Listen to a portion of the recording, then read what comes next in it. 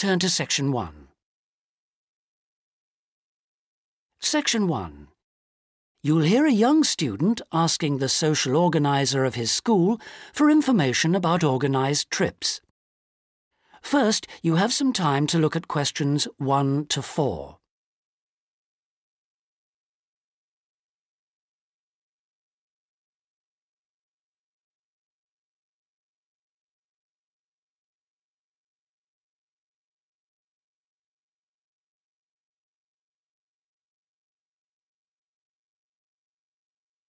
You'll see that there is an example which has been done for you.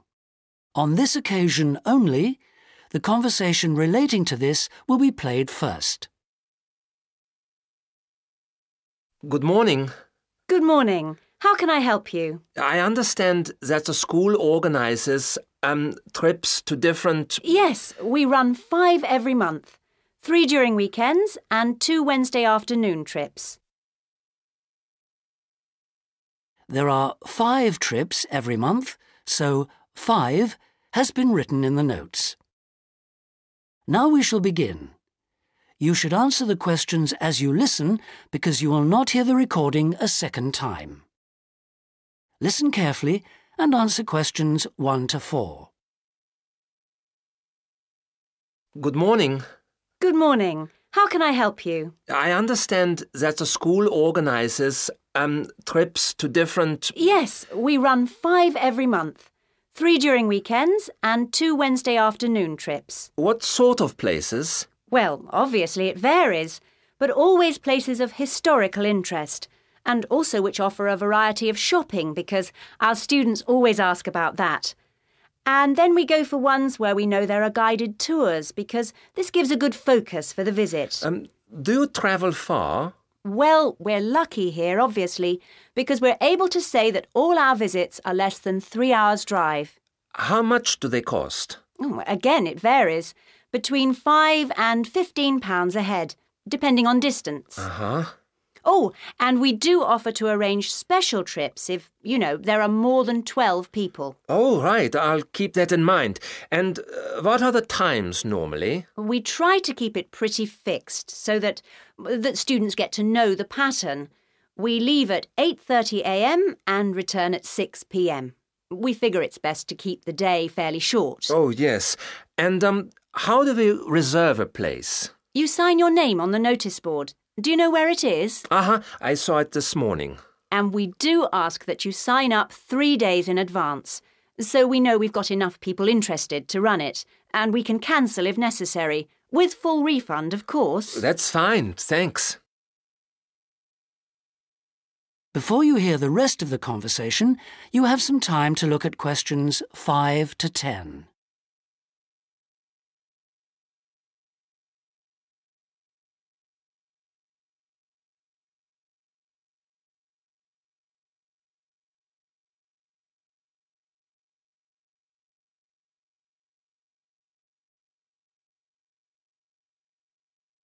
Now listen and answer questions 5 to 10. And what visits are planned for this term? Right, well, I'm afraid the schedule hasn't been printed out yet, but we have confirmed the dates and planned the optional extra visits, which you can also book in advance if you want to. Oh, that's all right. If you can just give some idea of the weekend ones, so I can, work out when to see friends, etc. Oh, sure. Well, the first one is St Ives. That's on the 13th of February, and we'll have only 16 places available, because we're going by minibus. And that's a day in town with the optional extra of visiting the Hepworth Museum. All right, yeah, that sounds good. Then there's a London trip on the 16th of February, and we'll be taking a medium-sized coach, so there'll be 45 places on that. And let's see, the optional extra is the Tower of London. Oh, I've already been there. After that, there's Bristol on the 3rd of March. Where? Bristol, Bristol. Okay. That's in a different minibus with 18 places available. Oh, and the optional extra is a visit to the SS Great Britain. OK. We're going to Salisbury on the 18th of March, and that's always a popular one because the optional extra is Stonehenge. So we're taking the large coach with 50 seats. Oh, good.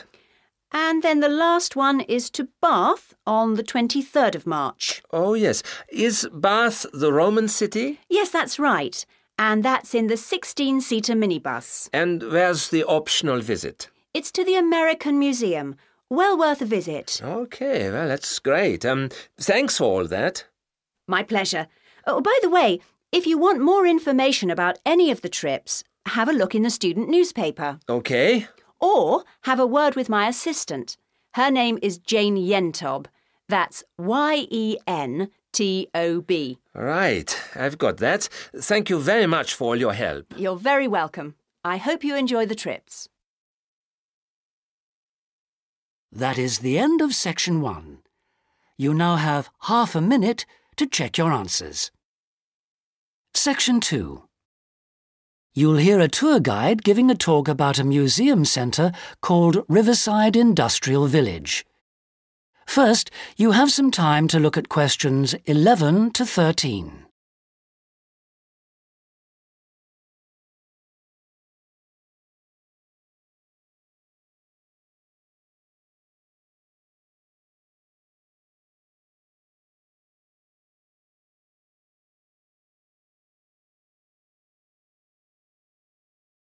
Now listen carefully and answer questions 11 to 13. Good afternoon, everybody, and welcome to Riverside Industrial Village. To start your visit, I'm just going to give you a brief account of the history of the museum before letting you roam about on your own. I won't keep you long, OK? Now, from where we're standing, you've got a good view of the river over there. And it was because of this fast-flowing water that this site was a natural place for manufacturing works. The water and the availability of raw materials in the area like minerals and iron ore, and also the abundance of local fuels like coal and firewood, all made this site suitable for industry from a very early time. Water was the main source of power for the early industries, and some of the water wheels were first established in the 12th century, would you believe?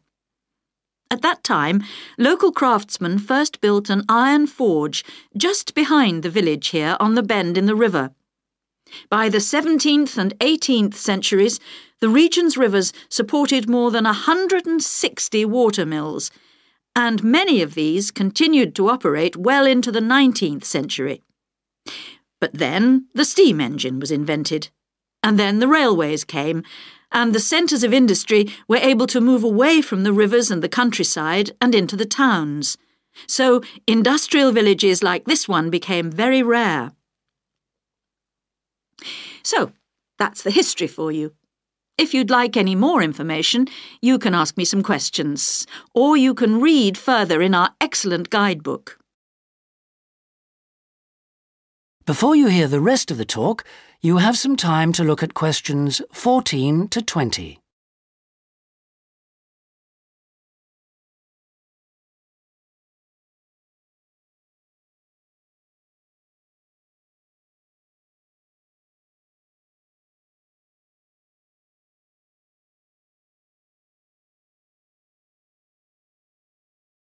Now listen and answer questions 14 to 20.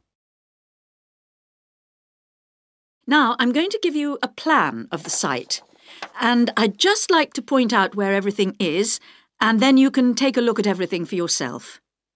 I've already pointed out the river, which is on the left, and of course, running along the bottom is Woodside Road. Got it? OK.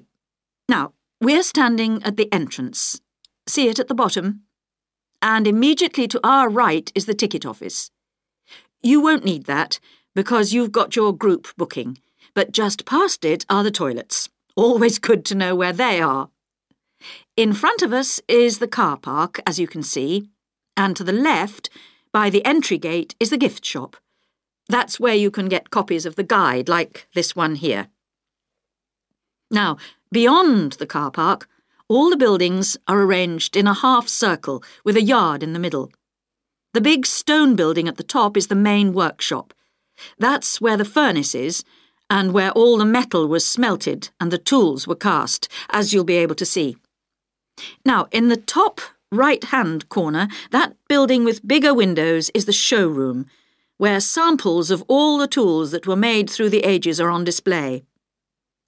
In the top left corner is the grinding shop, where the tools were sharpened and finished.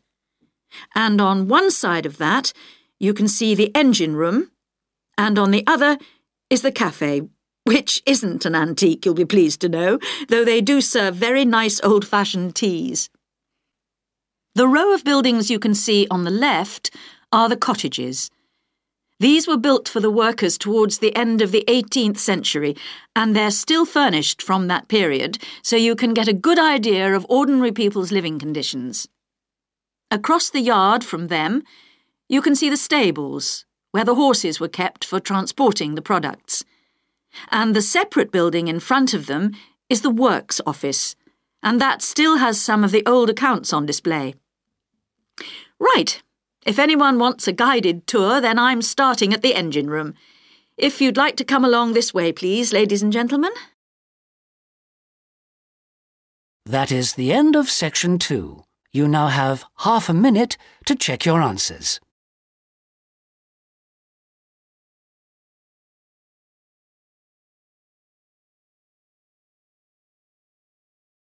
Section 3. You'll hear Melanie, a student, talking to one of her lecturers about her studies. First, you have some time to look at questions 21 to 27.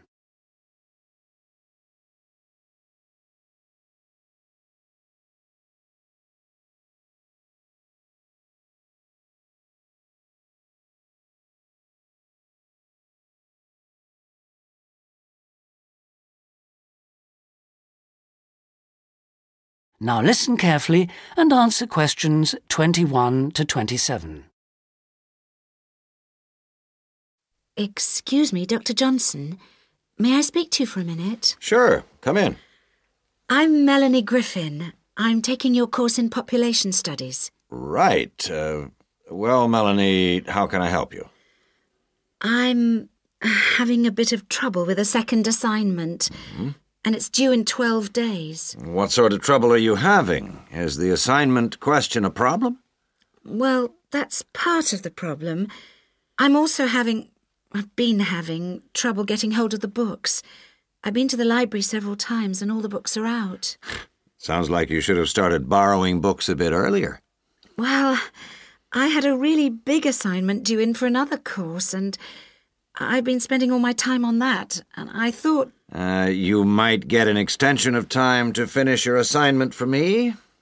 If that's possible, but I don't know if... Well, yes, it is possible, but extensions are normally given only for medical or compassionate reasons. Otherwise, it's really a question of organizing your study, and we don't like giving extensions to students who simply didn't plan their work properly. What did you get for your first assignment? I got 87%. Yes, you did very well, indeed. So, obviously, you can produce good work. I don't think I'll need too much extra time, as long as I can get hold of some of the important references. Well, since you did so well in your first assignment, I'm prepared to give you an extra 2 weeks for this one. So, that'll mean you'll need to submit it about a month from now. Oh, thank you. Now, what about the reading materials? Have you checked out the journal articles in the list? No, not yet. There were about 20 of them, and I wasn't sure which ones would be most useful or important. Well, they're all useful, but I don't expect anyone to read them all because a number of them deal with the same issues. Let me give you some suggestions. The article by Anderson and Hawker is really worth reading. Right, I'll read that one. You should also read the article by Jackson, but just look at the part on the research methodology, how they did it. OK, Jackson. Got that. And if you have time, the one by Roberts says very relevant things, although it's not essential. So, okay, if it's useful, I'll try and read that one. Now, the one by Morris. I wouldn't bother with that at this stage if I were you. Okay, I won't bother with Morris. Oh, now, someone told me the article by Cooper is important. Well, yes, in a way. But just look at the last part, where he discusses the research results. And lastly, there's Forster. I can't think why I included that one. It's not bad, and could be of some help, but not that much. Before you hear the rest of the conversation, you have some time to look at questions 28 to 30.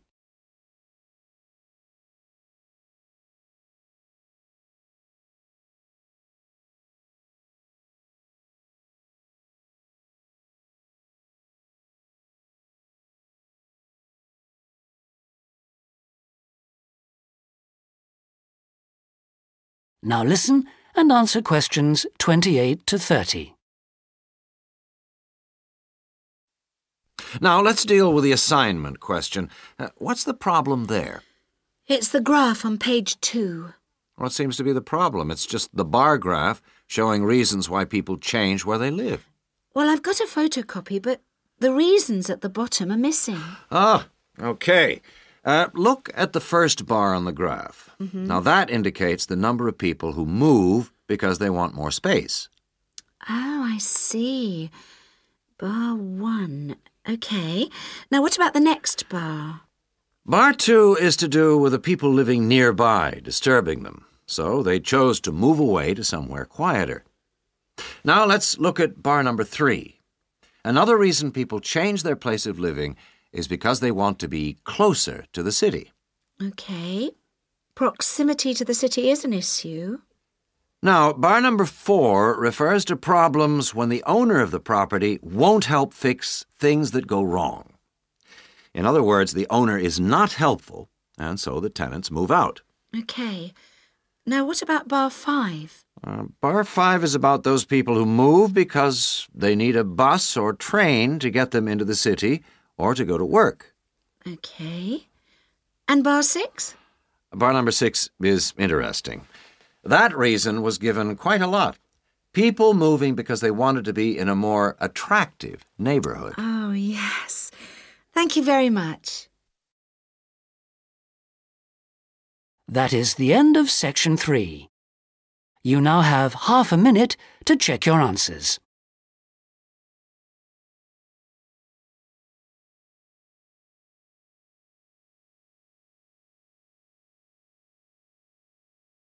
Section 4. You'll hear a talk on the subject of the urban landscape. First, you have some time to look at questions 31 to 40.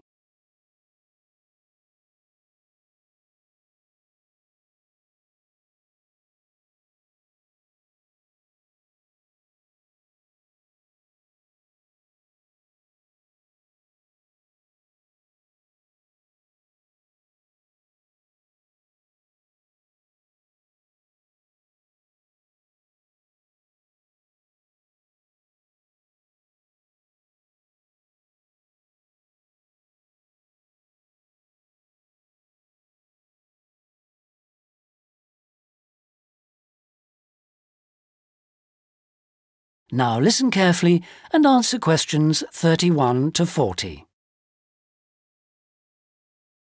Good day, ladies and gentlemen. I have been asked today to talk to you about the urban landscape. There are two major areas that I will focus on in my talk: how vegetation can have a significant effect on urban climate, and how we can better plan our cities using trees to provide a more comfortable environment for us to live in. Trees can have a significant impact on our cities. They can make a city as a whole a bit less windy, or a bit more windy if that's what you want. They can make it a bit cooler if it's a hot summer day in an Australian city, or they can make it a bit more humid if it's a dry inland city. On the local scale, that is in particular areas within the city, trees can make the local area more shady, cooler, more humid and much less windy. In fact, trees, and planting of various kinds, can be used to make city streets actually less dangerous in particular areas. How do trees do all that, you ask? Well, the main difference between a tree and a building is a tree has got an internal mechanism to keep the temperature regulated. It evaporates water through its leaves, and that means that the temperature of the leaves is never very far from our own body temperature. The temperature of a building surface on a hot sunny day can easily be 20 degrees more than our temperature. Trees, on the other hand, remain cooler than buildings because they sweat. This means that they can humidify the air and cool it, a property which can be exploited to improve the local climate.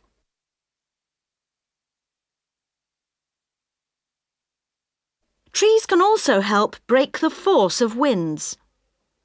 The reason that high buildings make it windier at ground level is that as the wind goes higher and higher, it goes faster and faster. When the wind hits the building, it has to go somewhere. Some of it goes over the top, and some goes around the sides of the building, forcing those high-level winds down to ground level. That doesn't happen when you have trees. Trees filter the wind and considerably reduce it, preventing those very large, strong gusts that you so often find around tall buildings. Another problem in built-up areas is that traffic noise is intensified by tall buildings.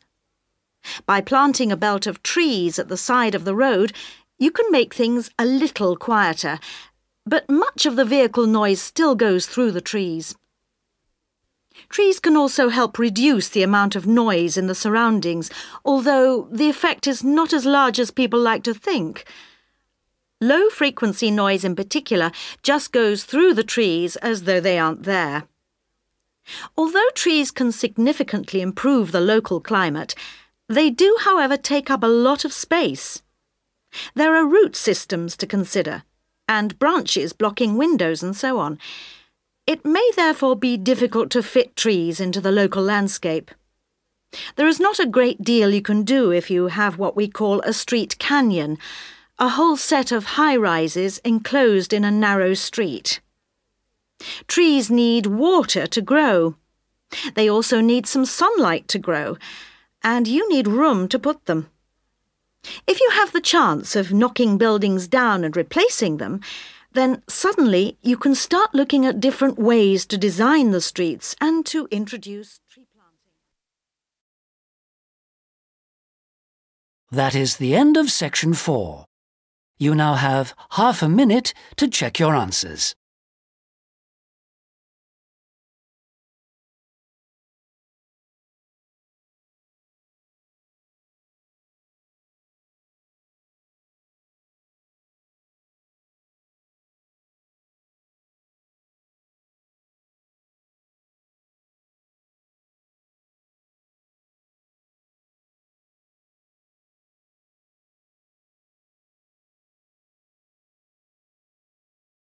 That is the end of the listening test. In the IELTS test, you would now